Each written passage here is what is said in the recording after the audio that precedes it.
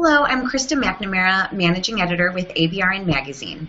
Measuring vehicles before completing an estimate can offer a huge advantage to shops in both cycle time and profit margins. So we're here today with Robert Hornito. He's the owner of Pacific Collision Equipment Company, and Tom Ballier. He's the Sales and Technical Manager in Orange and San Diego counties. And they're going to talk with us today about the advantages of measuring for dollars and how this process makes sense, and also how you can put it into motion at your shop. So, Tom and Robert, can you tell us a little bit more about how this process of measuring for dollars makes sense? Well, it's very simple. Basically, what you're going to do is you're going to do a complete teardown and measure the vehicle. Efficiency is the key to the collision repair process. If you can be efficient and find all the damage and reduce your supplements, you will not only make a lot more dollars and cents, but you're going to do more throughput through the shop in less time, which there again enables you to make more dollars and cents as well. So it's a huge process, and it's vitally important. Every industry in the country, in the world, who's efficient, who's making a lot of whatever, is efficient, and that's the way they make money. It's just the best way, best practices. Yeah, when we talk about measuring the vehicle and doing a complete or meticulous teardown, we're looking at not just measuring the lower body, but the upper body and suspension. That really covers all your bases. If you're going to blend into a door or painting into a quarter panel, that those parts are detrimmed up front, so we can catch all those little broken parts and broken pieces that can get ordered as you're writing the estimate, as opposed to finding those problems out later down the road.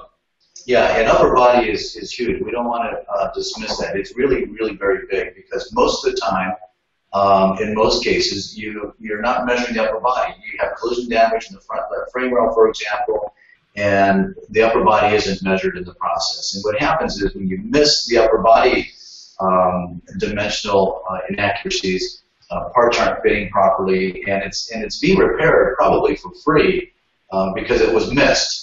Had you measured the complete upper body and found any misalignment, then it can be corrected, and when you're going to put your new parts, your new quarter panel in place, your new fenders in place, etc., everything fits nice, it's easy, it just makes everything much more efficient to find that way up front.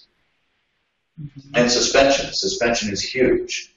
Yeah, suspension is a huge time killer. When the vehicle's being repaired, it's on the frame machine or the frame bench, and you've done all your pulling, you've done all your measuring, you've repaired the vehicle, or so you think you've repaired the vehicle. You send the car out to a wheel alignment center, unless you have in-house wheel alignment capabilities, which is pretty much unheard of in most collision centers.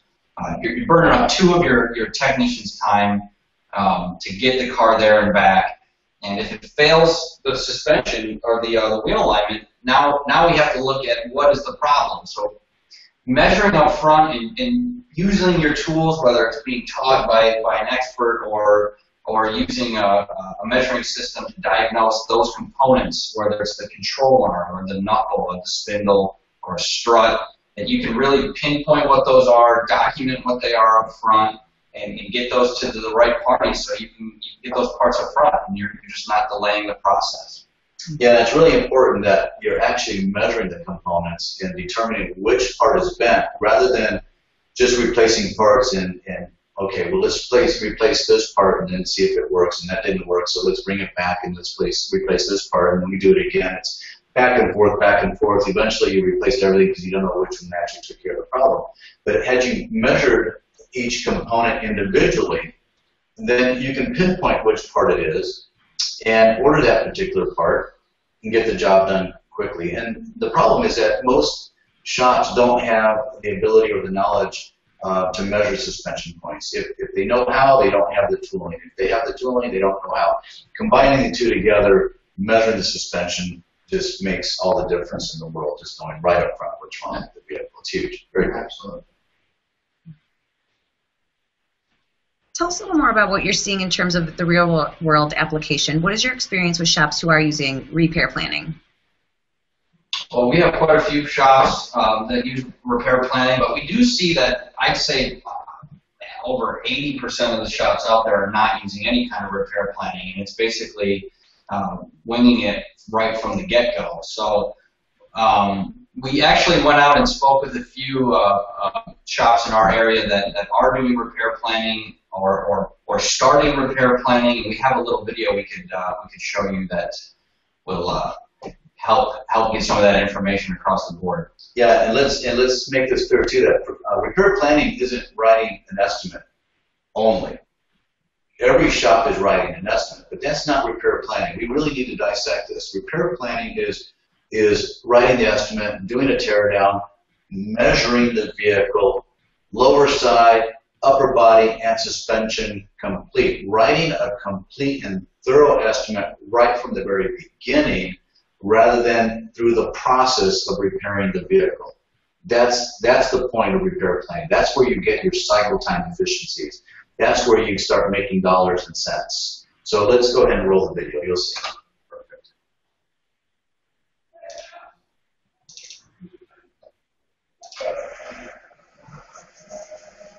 In regards to cycle time, what is the number one hindrance in getting the vehicles out the door? It's simple. Get it right the first time. Get it right on the front side. We are notorious for taking longer on the front side, trying to identify everything, than other shops are. And I'm okay with that because on the front side, I'll catch it more than they will, and then going through the rest of the process, it's going to fly. There's still the human aspect of it, where the guy will miss it, they won't see certain damage, they don't see that puddle hidden behind one part or another. And so, if anything, we got to get better at that part. We really do. Getting another piece of equipment, because I want something dedicated.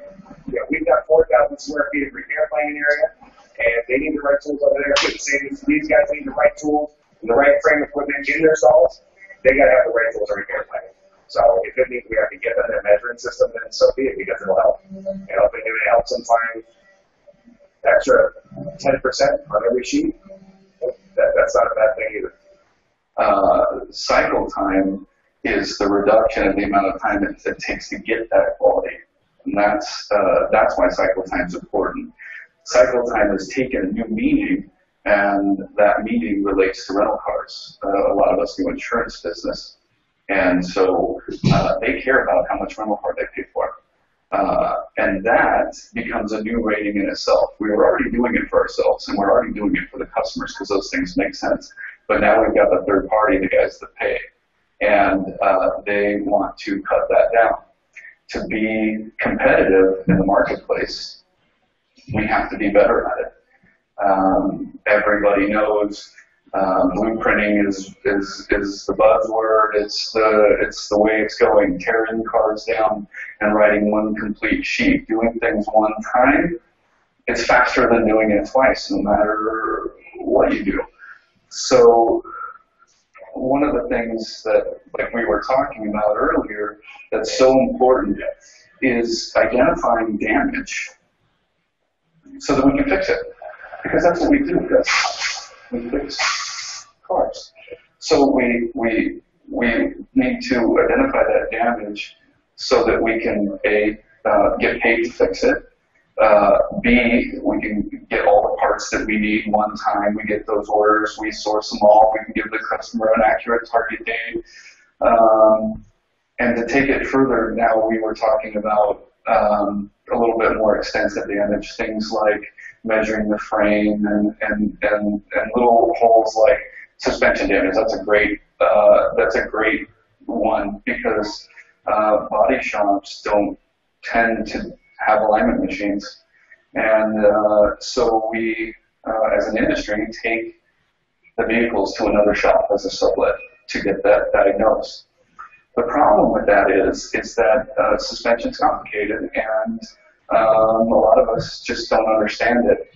So we diagnose what we see as snapped in half or bent in half, and then we get the car all done, and we put that one or two parts in, and everything's done. It's ready to wash it. And now we drive down the street with two people usually, drop it off, and then we get a phone call from the alignment shop that says, oh, it needs a strut or a knuckle or whatever it is. And now we have to go and drive down there, pick it up, bring it back, rewrite the estimate, order those parts. Usually they're not stocked, so you're waiting another 2 days to get those, put that in, drive it down there. Hopefully it's solved at that time. Hopefully you've got a good alignment guy, right? And he solves at that time. And if we could have done that in the beginning, if we could have, if we measure, and that's what we do, we measure here, we measure the suspension points. We have documentation, so the insurance company doesn't just go, why do you think that? It's documented, it's right here, here it is. And once they see it, well, the questions stop. Oh, okay. And so now we've diagnosed it. Well, I was already waiting for the vendor, because I need a vendor, right, on this job, right? So I was already waiting for the vendor, so it didn't cost me anything more to wait for the strut at that time. So we don't lose any time. It's only when it's the second time or the third time, it's only when we have to start and stop. Think about the estimator's time.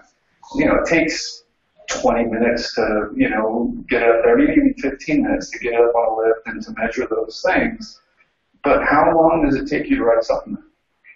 I mean, seriously, from the beginning to the end. I mean, from, hey, it's got a problem, to actually opening the file, sitting down, writing it, putting it on the estimate, ordering it, calling the parts guy, ordering it up. If you can do that in 15 minutes, you're hired here, because I would take you all day long. So getting it up front, that's the key to the whole thing. Poor planning. From undrivable vehicles, doing pre-ordering of parts. In particular, that's a huge savings in time. But the biggest thing, in my opinion, is having a proper disassembly. Whether it be belt moldings or seals and things like this. That at the end, if you don't get it addressed at the very beginning and the end, it ends up just killing your cycle time because you're waiting for this, that, and the other as far as parts go. If you're able to measure the structural points and get that dialed in early, the earlier the better, so that you can, make a repair plan that's proper for the car, get the vendor on the hook for what we need, do all our homework up front, and that stuff just coming in and we're just moving through it instead of, oh, we need to do this now, and now we lose however many days because of this issue that could have been caught a week before, or 2 days before, or whatever.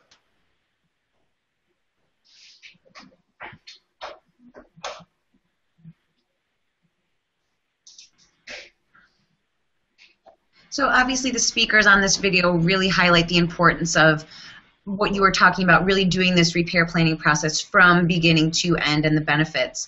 So what does it actually take to put this in motion in your shop? Go for it. Well, the first thing you really need is a dedicated repair planning area. And in this area would include a lift, a measuring system. This is basically where the plan begins. So you really want to have your estimating part. You want to have all the tools there that you would need to follow that job. If it's a front-end collision, all the way back to what is the last process going to be. That way all the parts get ordered, everything is laid out, everything is labeled properly. That's probably the biggest part of what it takes to get it done. So you're basically going to have dedicated space, a dedicated lift, possibly a dedicated measuring system. You're going to raise the vehicle up in the air. You're going to do a visual inspection. You're going to do a partial tear down or as much tear down as necessary. And you're going to measure the vehicle. That's the final component. And a lot of our customers or shops, a lot of shops, I should say, just basically say that, well, I'm not getting paid to measure the vehicle, therefore I'm not going to measure the vehicle. Well, I take a different take on that. You measure it anyway, because if you don't find damage, wonderful. At least everybody knows there is no damage. But if you find damage, well then, hey, that's a win-win for everybody as well, because now we know the car isn't going to go down the road with some damage still left in the vehicle, or which could potentially be very dangerous. That could be very harmful to the person that driving the vehicle and subsequent collisions and what their damage was left in. So it's very important all the way through. If you're not getting paid for it, don't sweat it. Just do it anyway. It really doesn't take very long to do that.